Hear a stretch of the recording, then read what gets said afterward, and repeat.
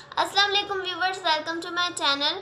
और आज की हमारी ये जो वीडियो है ये उर्दू पेपर प्रेजेंटेशन की है कि उर्दू के बोर्ड का पेपर किस तरह से प्रेजेंट किया जाए। जो बच्चे 9th क्लास में प्रमोट हुए हैं वो इस वीडियो को ज़रूर देखें, ये उनके लिए बहुत ही फ़ायदेमंद साबित होगी।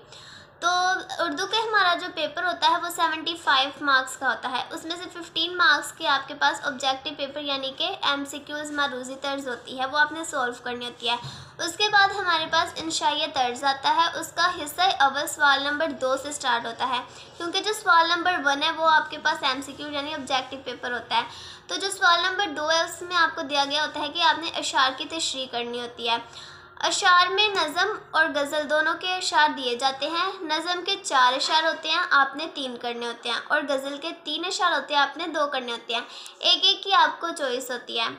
अब आप देख लें कि आपने अशार की तशरीह करनी किस तरह से है। सबसे पहले आप शेर की नंबरिंग लिखें जिस शेर को आप अटैम्प्ट कर रहे हैं। ऐसा ना करें कि अगर आप शेर नंबर 2 अटैम्प्ट कर रहे हैं तो आप उसको फर्स्ट समझ के तो शेर नंबर 1 लिख दें, इट विल कंसीडर रॉन्ग। आप जो शेर लिख रहे हैं आपने उसी की नंबरिंग देनी है। जैसे आप शेर नंबर 1 कर रहे हैं तो आप उस शेर को लिखें जैसे मैंने ये लिखा हुआ है।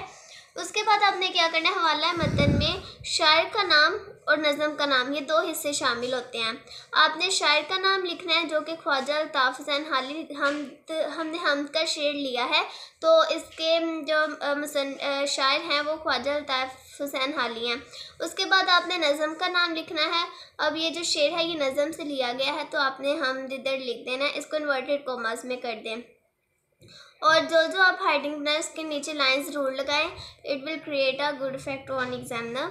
उसके बाद आपने कुछ बच्चे होते हैं वो ना हले लुगत लिख देते हैं, तो हले लुगत आप ना लिखें, it will just wastage of time, आपको इसके मार्क्स नहीं मिलते। आपने मफ़हूम लिखना है और इसको आपने तकरीबन 2 लाइनों का लिखना है, इससे ज़्यादा ना लिखें, क्योंकि मफ़हूम आपने उसी शेर को 2 लाइनों में मुख्तसर करके बयान करना होता है। तशरीह में आप लिखें, इसको तफसील से बताएं, और आपकी तशरीह जो है वो 1.5 पेज की होनी चाहिए, ठीक है, क्योंकि ये आपके पास 2-2 नंबर की शेर मिलके आपके पास 10 नंबर की तशरीह के मार्क्स होते हैं। तो 1.5 पेज की तशरीह लिखें और उसमें स्पोर्टिंग अशार ज़रूर ऐड करें, क्योंकि और जो भी आप स्पोर्टिंग अशार या हवाला जात लिखें उसको मार्कर से प्रोमिनेंट करके लिखें, क्योंकि जो चीज़ आप प्रोमिनेंट करके लिखेंगे एग्जामिनर की नज़र उस पर ज़रूर जाएगी, और जो भी आप मार्कर से चीज़ को प्रोमिनेंट करें तो उसमें आपकी किसी नुक्ते की भी गलती नहीं होनी चाहिए, वरना आपका वो रॉन्ग कंसीडर होगा तो उसके मार्क्स मिलेंगे नहीं बल्कि डिडक्ट हो जाएंगे। तो इस तरह आपने हिस्सा गज़ल की भी तशरीह करनी है। बिल्कुल इसी तरह आपने हिस्सा गज़ल लिखना है, शेर नंबर लिखना है, शायर का नाम। और गज़ल, एक बात याद रखिएगा कि गज़ल का नाम नहीं होता, गज़ल के हर शेर की तशरीह अलग मफ़हूम की होती है, तो गज़ल का नाम आपने नहीं लिखना, आपने सिर्फ शायर का नाम लिखना है। उसके बाद मफ़हूम लिखिए और तशरीह स्टार्ट कर दें। इसी तरह हवाला जात ऐड करें जो आपको लग रहे हैं कि इस शेर के साथ मिलते हैं। आपने फिर सारे तीनों अशार करके नज़म के और 2 गज़ल के आपने एंडिंग लाइन ज़रूर लगा देनी है। उसके बाद आपका स्टार्ट होता है हिस्सा 2। हिस्सा 2 में आप सवाल नंबर 3 से स्टार्ट करते हैं और इसमें हमारे पास आता है इक़्तिबास की तशरीह। इक़्तिबास की तशरीह के 2 पैराग्राफ आपको दिए होते हैं, अलिफ और बे। आप जो भी पहले अटैम्प्ट करें उसका नाम लिखें, जैसे हम यहाँ पर अलिफ कर रहे हैं तो इधर अलिफ लिखें, और वो पूरा पैराग्राफ ना लिखें बल्कि शुरू से वर्ड्स लिखें और डॉटेड लाइंस में से शो करने के बाद लास्ट से आप लिख दें। जैसे मैंने यहाँ लिखा है चली थी और शुरू से मैंने स्टार्टिंग से लिखा, आप भी इसी तरह कर दें, तो इससे आपका जो पेपर की टाइमिंग है वो बच सकती है। उसके बाद हमने हवाला मतन लिखना होता है। इसमें हमारे पास 2 चीज़ें होती हैं, अलिफ में मज़मून का नाम उन्वान लिखना होता है और बे में मुसन्निफ़ का नाम लिखना होता है आपने। जैसे ये पैराग्राफ जो है ये हिजरत नबवी से लिया गया है, तो आपने इधर मज़मून का उन्वान लिख देना है हिजरत नबवी सल्लल्लाहु अलैहि वसल्लम। आपने सल्लल्लाहु अलैहि वसल्लम पूरा लिखना है, ठीक है। मुसन्निफ़ का नाम लिखना है आपने, जैसे कि हिजरत नबवी के जो मुसन्निफ़ है वो मौलाना शिबली नुमानी है, तो आपने उनका नाम लिख देना है। इनको इनके नीचे भी लाइंस लगा दें। उसके बाद आपने हले लुगत लिखना होता है। इसमें हले लुगत क्यों लिखते हैं? क्योंकि सवाल में हमें दिया होता है कि खत कशीदा अल्फाज के मायने भी तहरीर करें। तो जिन अल्फाज पर उन्होंने अंडरलाइन किया होगा, आपने उनके अल्फाज मायने ज़रूर लिखने हैं। यहाँ पर आपने वो लिखना है, ठीक है। उसके बाद आपने सियाको सबाक लिखना होता है। जो गिवन पैराग्राफ दिया होता है, आपने उसके बारे में बताना नहीं है, बल्कि उससे पहले और उसके बाद में जो बात चल रही है उसको बताना है 6 से 7 लाइनों में। सियाको सबाक आपने उसका लिख देना है, ठीक है, मैक्सिमम। उसके बाद जो पैराग्राफ दिया हुआ है उसकी तशरीह आपने करनी है। उसकी तशरीह जो है आपकी मैक्सिमम 1 पेज की या 1.5 तक जा सकती है, क्योंकि जो एक इक़्तिबास का नंबर होता है वो 5 मार्क्स होते हैं। तो 1 नंबर 2 नंबर तो उसी के मिल जाते हैं हवाले मतन के। तो जो तशरीह के होते हैं वो 3 नंबर होते हैं। तो वो आप 1 पेज की लिखें, 1.5 पेज की, वो इनफ है, आप उसमें कर सकते हैं, ठीक है।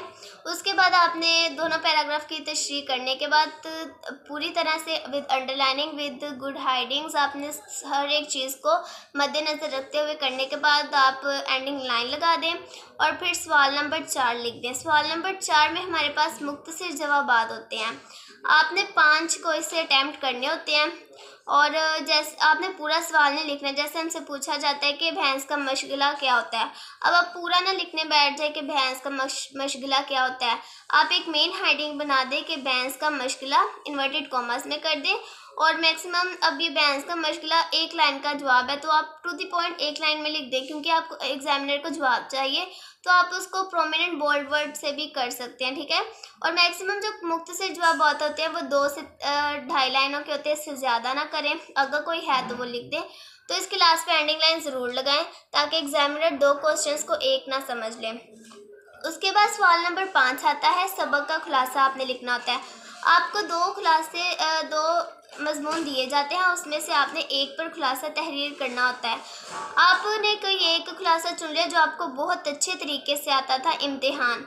अब आपने उसके मुसन्निफ़ का नाम लिखना है। जैसे इम्तिहान के मुसन्निफ़ का नाम मिर्ज़ा फरहतुल्लाह बैग है, तो ये हमने लिख दिया इन्वर्टेड कोमा में मुसन्निफ़ का नाम। एक बात याद रखनी है, किसी भी नसर या जो भी सबक होता है उसका जो लिखने वाला होता है वो मुसन्निफ़ होता है और नज़म और गज़ल का जो लिखने वाला होता है वो शायर होता है। ये आपने याद रखना है। अब जो खुलासा होता है वो आपका तकरीबन 2.5 पेज का या 2 पेजेस का होना चाहिए, क्योंकि खुलासे का मतलब ही होता है पूरे सबक को मुख्तसर करके एग्जामिनर को हमने बयान कर देना है। तो उसमें आप ज़्यादा ना लिखने बैठ जाएं, बस 2.5 पेज या 2 पेज इनफ है। और अगर आपको ये पता है कि ये जो खुलासा है, ये जो सबक है किस तसनीफ़ से, किस मुसन्निफ़ की किताब से लिया गया है, तो आप उसका नाम भी लास्ट पे ज़रूर लिख दें अगर आपको बिल्कुल ठीक तरह से आता है, ठीक है। तो ये अच्छा इम्पैक्ट पड़ता है एग्जामिनर पे। एंडिंग लाइन लगा दें और तमाम हाइडिंग्स को प्रोमिनेंट करके लाइंस लगा के आप प्रेजेंट करें, तो ये इसमें भी आप अच्छे मार्क्स गेन कर सकते हैं। उसके बाद हमारे पास सवाल नंबर 6 होता है, आपने नज़म का मरकज़ी ख्याल लिखना होता है, ठीक है। अब नज़म के मरकज़ी ख्याल के 5 नंबर होते हैं और मरकज़ी ख्याल का मतलब ही पूरी जो नज़म है उसको मुख्तसर हमने बयान कर देना है कि इसका मरकज़ी ख्याल यानी इसका मायने क्या है। इस पूरी नज़म के हम लिख रहे हैं हमद का मरकज़ी ख्याल, तो इसके शायर का नाम भी लिख दें, मौलाना अल्ताफ़ हुसैन हाली। और जो मरकज़ी ख्याल आप मैक्सिमम 5 से 6 लाइनों का या फिर 4 से 5 लाइनों का ज़्यादा, बस इतना लिखें, ना 6 से ऊपर जाए ना 4 से कम रहें। मैक्सिमम 4 से 5 तो आपकी बहुत अच्छा रहता है अगर आप 4 से 5 लिखें, लेकिन कुछ स्टूडेंट्स होते हैं उन्हें ज़्यादा लिखने की आदत होती है तो वो 5 से 6 लाइनों का भी लिख दें, इट्स इनफ। और आप इसमें कोई अशार ऐड ना करें क्योंकि ये मरकज़ी ख्याल है, आपने मरकज़ी ख्याल लिखना है, नथिंग एल्स। उसके बाद एंडिंग लाइन लगा दें मरकज़ी ख्याल लिखने के बाद। फिर हमारे पास सवाल नंबर 7 आता है, आपने दरख्वास्त नवीसी या ख़त तहरीर करना होता है। तो आपको जो चीज़ अच्छी तरह आती है या जो चीज़ आपके टीचर्स ने सजेस्ट की होती है आप उसको करें। तो अगर आप दरख्वास्त कर रहे हैं तो आपकी जो दरख्वास्त होनी चाहिए वो 1 पेज की हो तो वो इनफ है, क्योंकि अगर आप दरख्वास्त यहाँ से शुरू करते हैं और यहाँ तक एंड कर देते हैं तो एक पूरे पेज की जो दरख्वास्त है वो एक पूरी सीक्वेंस के साथ आती है, तो वो बहुत अच्छा लगता है, इम्पैक्ट पड़ता है एग्जामिनर पर भी। तो लेकिन अगर आपके थोड़ी आगे भी चली जाती है तो इसमें भी कोई हर्ज नहीं है। और अगर आप खत लिख रहे हैं तो खत अक्सर लंबे हो जाते हैं, तो वो 1.5 पेज पर जा सकते हैं, इट्स ओके। और फिर आप एंडिंग लाइन लगा दें। अगर आपको दरख्वास्त और ख़त का पैटर्न भी नहीं पता तो आप मुझे कमेंट बॉक्स में बता दें, मैं आपको वो भी बता दूँगी।